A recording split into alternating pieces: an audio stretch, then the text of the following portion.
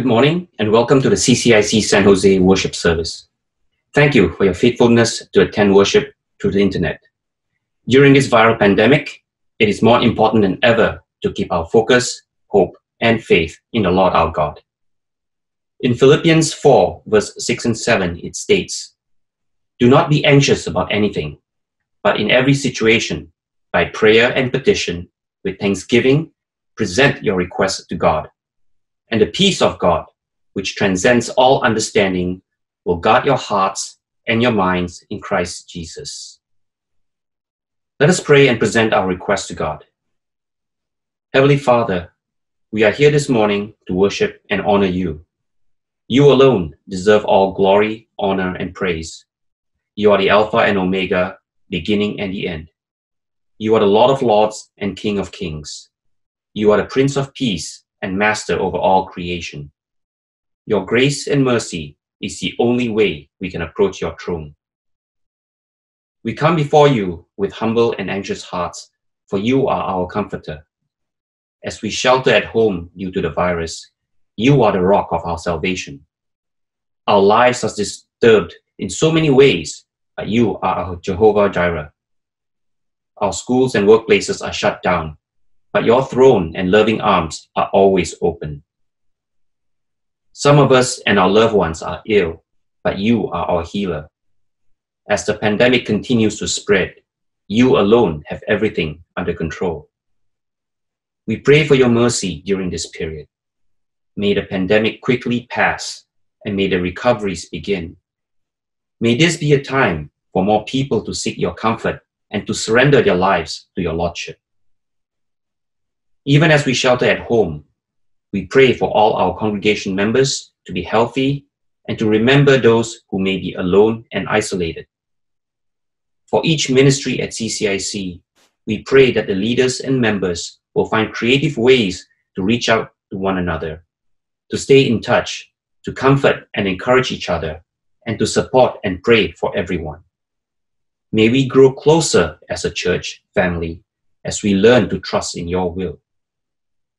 For we know that all things work for the glory of your kingdom. Heavenly Father, in Isaiah 41, verse 13 and 14, you said, "For I am the Lord your God, who takes hold of your right hand and says to you, 'Do not fear, I will help you. Do not be afraid, for I myself will help you,' declares the Lord, your Redeemer, the Holy One of Israel." Dear Lord, we claim your promise to help us. We confess that we are anxious and afraid because we sometimes lack faith. Renew our faith, O Lord. May we sing your praises with joy in our hearts forever.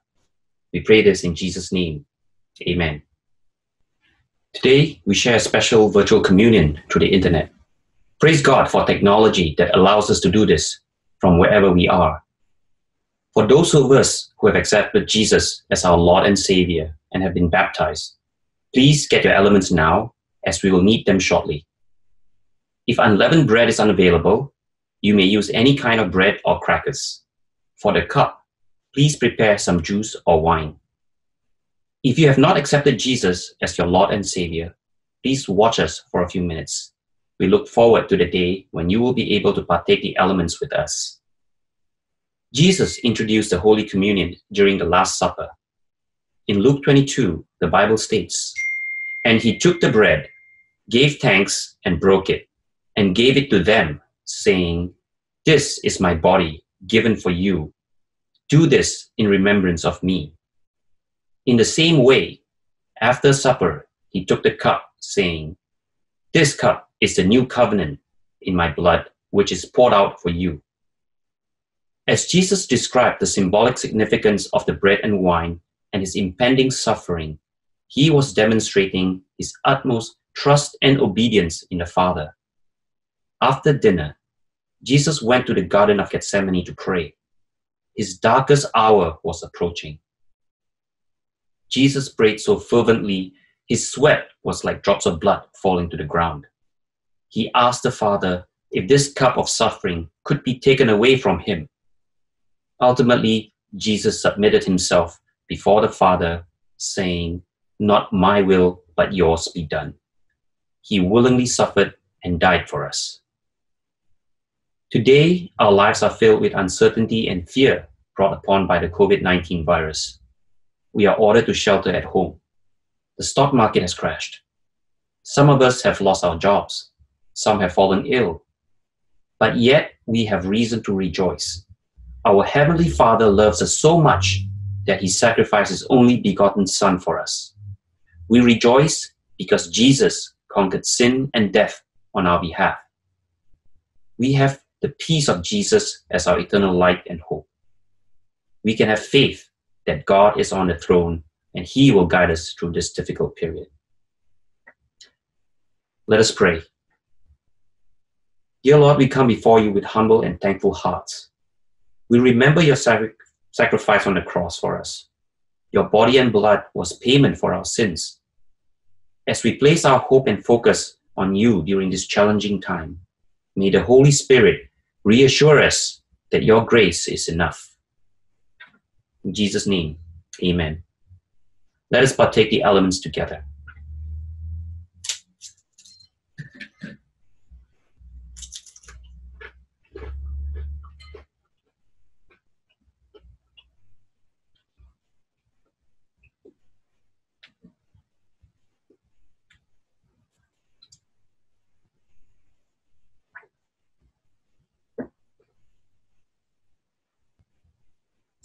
And now, Elder Jimmy Lee will be presenting this week's sermon.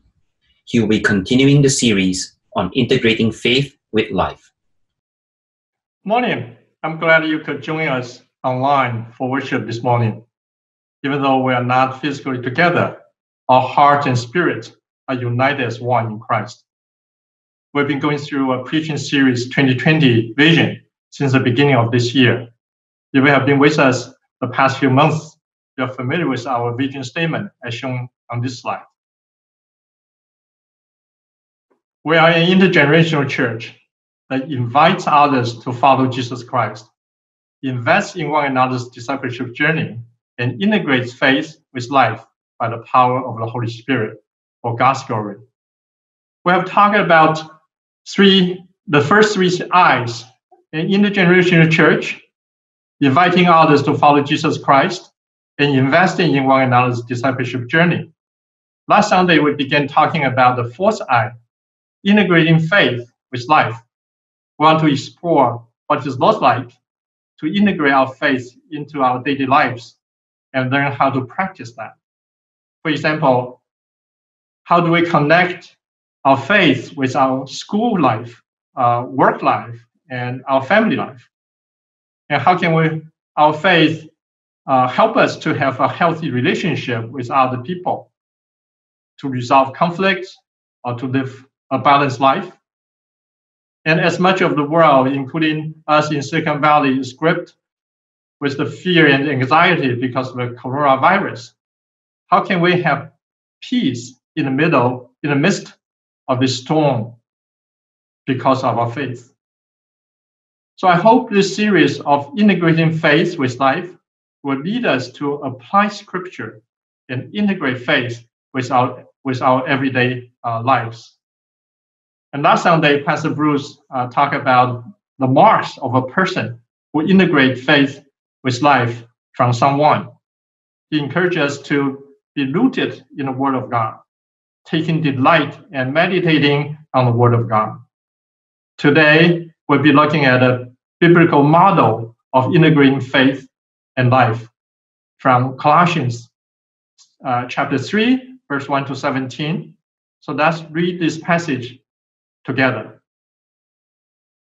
If then you have been raised with Christ, seek the things that are above, where Christ is seated at the right hand of God. Set your minds on things that are above, not on things that are on earth. For you have died, and your life is hidden with Christ in God. When Christ, who is your life, appears, then you will appear with him in glory. Put to death, therefore, what is earthly in you: sexual immorality, impurity, passion, evil desire, and covetousness. which is idolatry. On account of this, the wrath of God is coming. In these, you too once walked when you were living in them. But now you must put them all away: anger, wrath, malice, slander, and obscene talk from your mouth. Do not lie to one another, seeing that you have put off the old self with its practices, and have put on the new self, which is being renewed in knowledge after the image of its creator.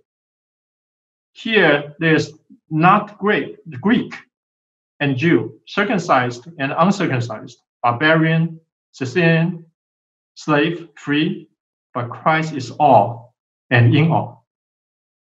Put on them as God's chosen one, holy and beloved, compassionate hearts, kindness, humility, meekness, and patience, bearing with one another, and if one has complained against another, forgiving each other, as the Lord has forgiven you.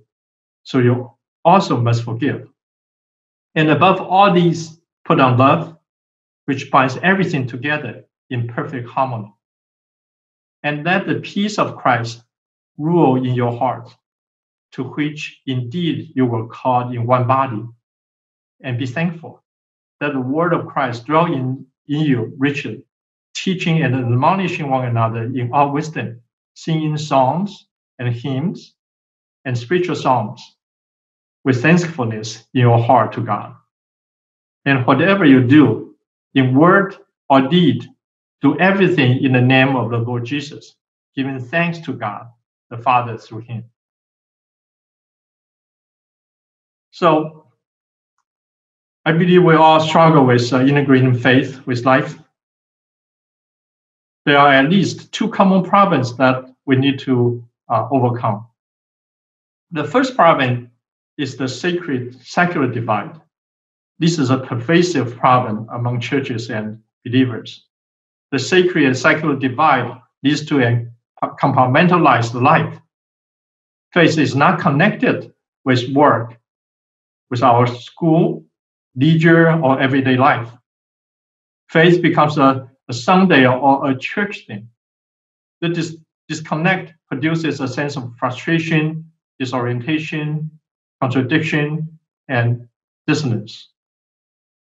The second problem is to try to, we try to integrate faith with life with a legalistic approach.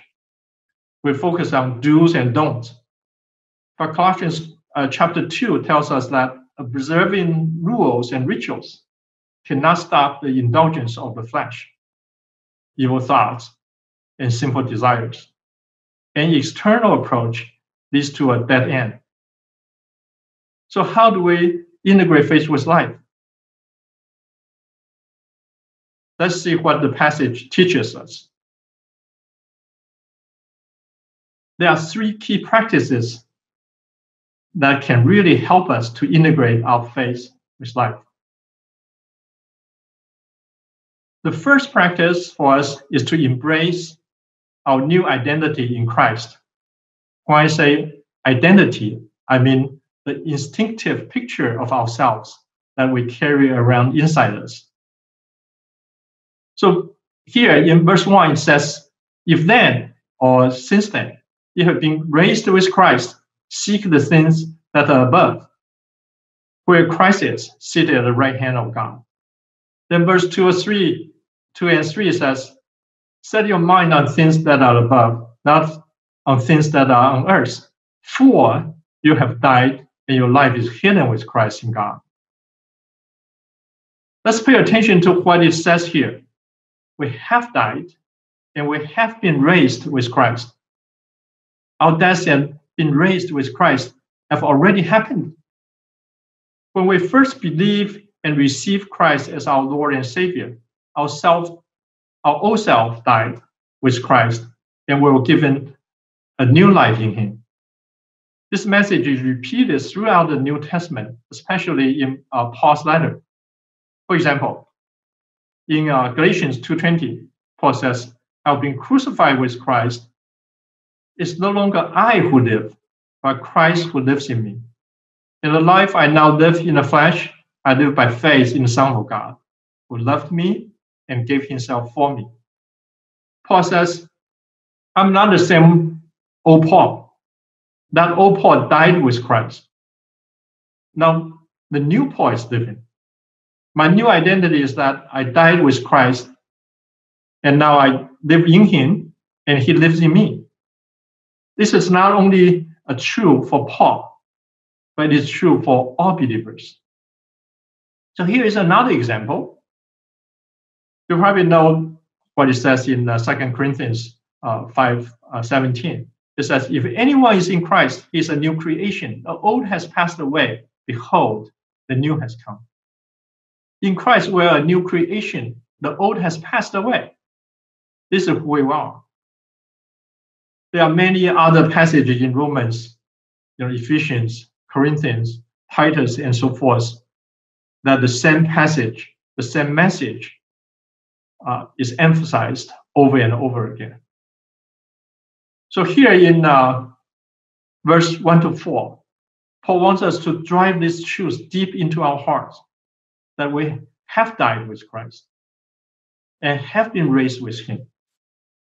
Today, we who received Christ have a new life in us, a new spiritual life, born of the Holy Spirit. This life is hidden with Christ in God. It cannot be seen by physical eyes, but it is real. God wants us to see ourselves as a new creation in Christ. The old has gone, the new has come. And not only that, here in verse 4 tells us that we have a glorious future that will appear with Christ in glory. God called us to have an eternal perspective and a living hope that no matter what kind of failures we had in the past and what difficulty we face now, we have a glorious future with Christ in eternity. So my question for you is, do you believe that you are united with Christ in his death and resurrection? Do you no longer see your old self, but see the new creation you are in Christ? In this world, we tend to find identities find our identity in what we do, how we perform, what we have, what other people say about us, and what we desire. If we identify ourselves with our career and what we spend 40, 60 hours a week to do, then we each define and think of ourselves as, I'm my work. I'm what I produce. I'm a software engineer, or I'm a teacher, or I'm a full-time mother. Based on how I perform, how well I do, and others' opinions of me, then we put labels on ourselves. I'm a good doctor. I'm a poor manager. I'm a responsible teacher. I'm a straight A student. Or whatever your identity might be. We also find who we are by what we have or what we lack. I'm a billionaire. I wish I do. I'm a popular person. Or I'm the least loved in a family. But that's not how God defines who we are. You are not your job, your looks, your performance, your desire, or even your past. The true you is how God sees you and who he says you are. The things we do, what we have, what we want, how we perform, may and will change. But our new identity in Christ will never change. So in this passage, Paul wants us to know at least 3 truths about who we are. In verse 3, it says, we have died with Christ. We are no longer who we were. And then verse 1 says, now we have been raised with Christ. Verse 3, our life is hidden with Christ in God. And in verse 12, we are God's chosen ones, forgiven holy, and beloved. This is who we are. And then in verse 4, we'll appear with Christ in glory. This is who we will be. So the glory of Christian life and the secret of its power and joy are in these three truths about us. Now, how we apply these truths about our new identity in our everyday lives.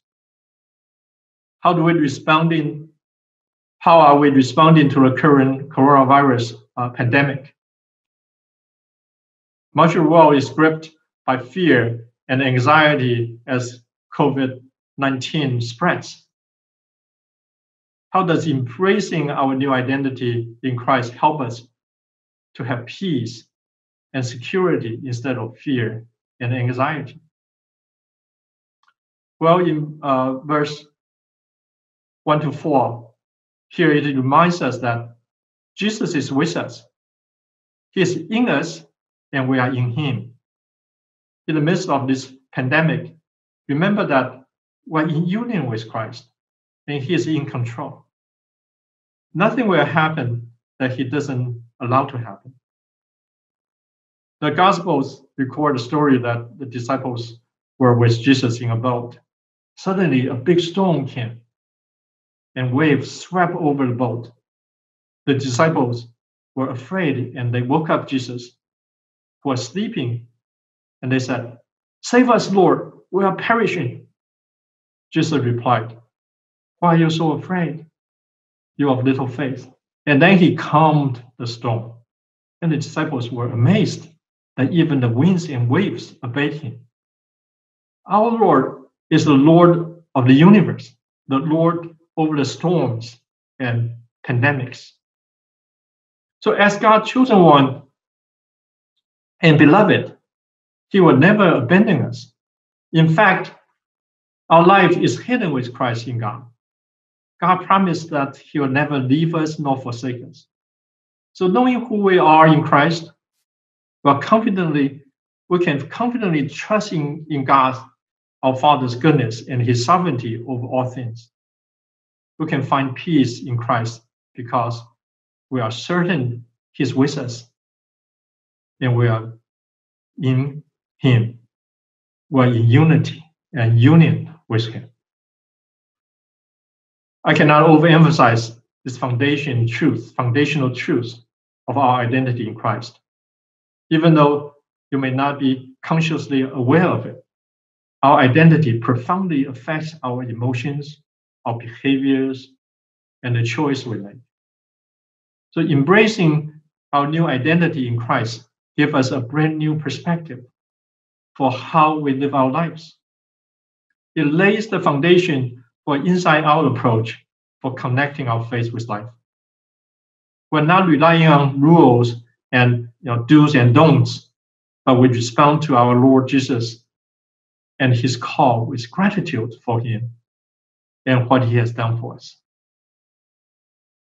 So with this foundation of our new identity in Christ established, let's take a look at the second practice of being heavenly minded, to set our hearts and minds on things that are above, not on things that are on earth. Here, verse 1 says, "Seek or set your hearts on the things that are above, where Christ is, seated at the right hand of God." Then verse 2 adds, "Set your minds on things that are above, not on things that are on earth." What does it mean to set our hearts and minds on the things that are above and not on the things on earth? Does it mean you always think about what heaven is like and never think about your business, work, school, or family? That's not what it means. Rather, it means that your mind knows that you are in Christ and he's in you. Not that your life is here and Christ is somewhere up there. So being heavenly minded also means that you look at things from a biblical perspective, not a worldly perspective. So how do we do that? Let me suggest two ways to practice being heavenly minded in our daily life. First, no matter what you are involved in, being with your family, doing your work, or facing a challenge, or solving a problem, remind yourself that Christ is there with you. You include the person of the Lord himself, knowing that he is with you. His wisdom, his power, his knowledge are all available. You may simply pause briefly to thank him for being ever present with you, or listen and ask him to guide you in moments of need, such as finding the right word to say in a tough conversation, or solving a technical problem, or making a good decision in a complex situation. So remind yourself that Christ is there with you. Another way to practice setting our hearts and minds on the things that are above is to meditate on God's word. The best way to connect faith with life is to keep God's word in our heart and our minds, so that it can be a lamp to our feet and light to our path. Just as we heard from last Sunday's message, we need to meditate on and be rooted in God's word. Here, in the verse 16 of today's passage, also says, "Let the word of Christ dwell in you richly, teaching and admonishing one another in all wisdom." So if we have the word of Christ dwelling in us, then our thoughts and our everyday activities will be much more easily tied to Christ. So now how can we be heavenly minded as we face COVID-19 threat? We need to first check what our hearts and minds are focused on. As we face an uncertain future, are we focused on Jesus, on his love and his word? Or are we earthly minded and focused on the problem and the overwhelming media reports? Is our focus on the panic or on the calm that we have by the Lord's grace? So setting your heart and minds on things above, not on things that are on earth, means that we choose not to live in fear, but choose to draw on who Jesus is and the promises in God's word. Over the years, I have memorized a few short Bible passages. They often pop up naturally in my mind when I think of God. Psalm 23 is one of them. And there are also a few familiar hymns and songs I know by heart. The Psalm, "O Lord, my rock and my redeemer," that we just sang earlier, is one of them. When I go to sleep or wake up in the middle of the night, these psalms and Bible verses often come to my mind. And I sing or recite myself to sleep. You may want to try it, as they have brought me peace over the years. The second practice of integrating faith and life is that, this passage teaches us is to set our hearts and minds on the things above, to think of our union with Christ, and to keep God's word in our hearts. Then the third practice of integrating faith with life on this passage is to put off the old self with its practices and to put on the new self. This passage has a sequence of key transitional words and phrases that make the verses interconnected and interdependent. Note in verse 1, if then, it says, if then you have been raised with Christ.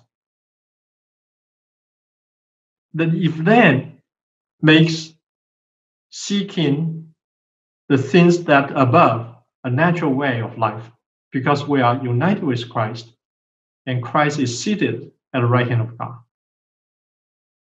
So since we have been raised with Christ, then seeking the things that are above is a natural way of life. And then here, similarly in verse 2 to 4, note the conjunction for. For your old self already died, so don't set your mind on things that are on earth. Then note the transition, therefore, in verse 5. It presumes that the two previous principles of knowing who you are in Christ and setting your heart and minds on the things above have been practiced.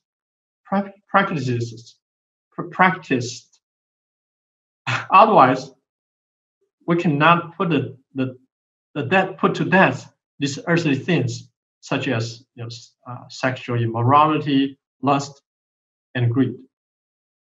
And also note the transition, but now in verse 8. Verse 7 describes how the old self lived. But now you are no longer your old self. You have been made new. So you must put anger and wrath and malice away. And then verse 12, note the phrase, as God's chosen ones, holy and beloved. As we see ourselves as God's chosen ones, holy and beloved, our hearts find joy, peace, and love. It leads us to relate to others in a new way with compassion, kindness, and humility that springs from our hearts. And we also notice it is interesting that Paul uses the metaphor of changing clothes to illustrate how we change our identity with the associated attitude, emotions, and practices. In Paul's days, clothing represents a person's identity. I think it's also true in our days, but maybe to a lesser extent. For example, royalty wears the royal clothing. Military personnel wear their uniforms. Priests wear their clerical clothing. Prisoners will wear jumpsuits. Paul is saying, you are no longer the old you, a slave to sin. You are now sons and daughters of God, holy and beloved. So putting off the old self with its practice, like putting off your old clothes and putting on the new person created in Christ. And we should note from verse 10 that it says both putting off and putting on is a continuous moment by moment practice. It is not a one-time deal.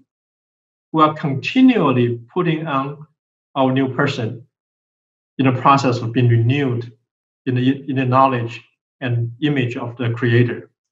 And just like Romans 12:2 says, be transformed by the renewal of your mind. So how do we practice putting off the old self with its practices and putting on the new self?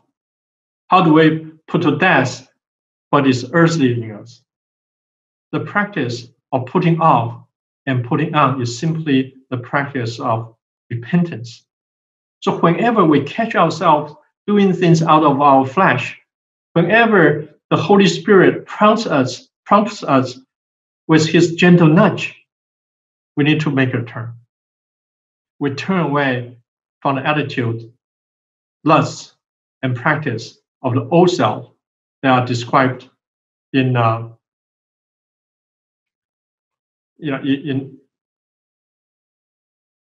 described in verse 5:8, and put on compassion, kindness, humility, meekness, and practice that God called us to have. So how does this put off and put on practice look like as we're under the shelter in place? Your family members are stuck together for all day long for a couple of weeks, and can get on one another's nerve. It can be challenging and frustrating. In the past week, I have become the main chef at home.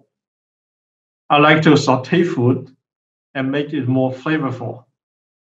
CK is more health conscious and she likes a more light taste. So a couple days ago, she said, "Why do you use so much oil when cooking? And you added too much spice and salt." My first reaction was going to say something like, "Hey, I'm cooking now. When you were doing the cooking, I didn't say anything." But before I reacted, another thought came across my mind. She's saying this for my own good. I know this was not from me, because just like everyone else, I don't like to be told what to do. This is the nature of our old self. So I paused and turned around and said, "Okay, I'll try to remember to put less oil and salt."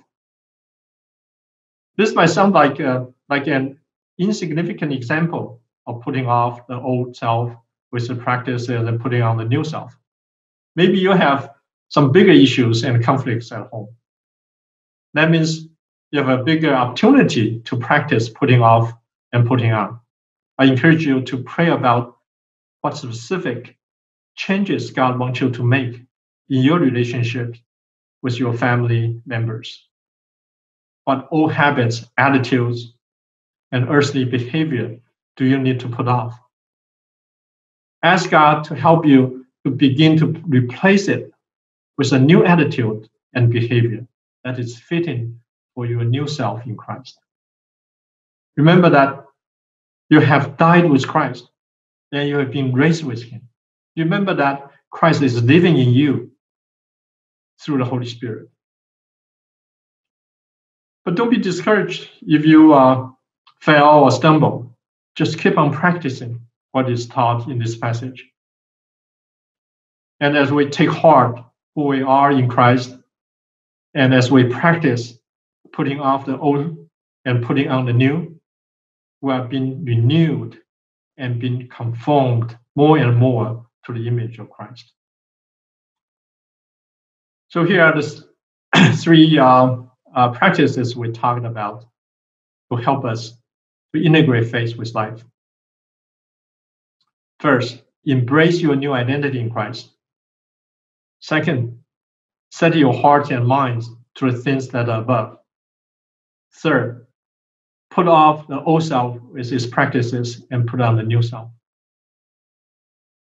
Well, no, things don't change overnight. Integrating faith with life is a daily practice, a moment-by-moment process. So let's encourage one another to share our experience and learn from one another.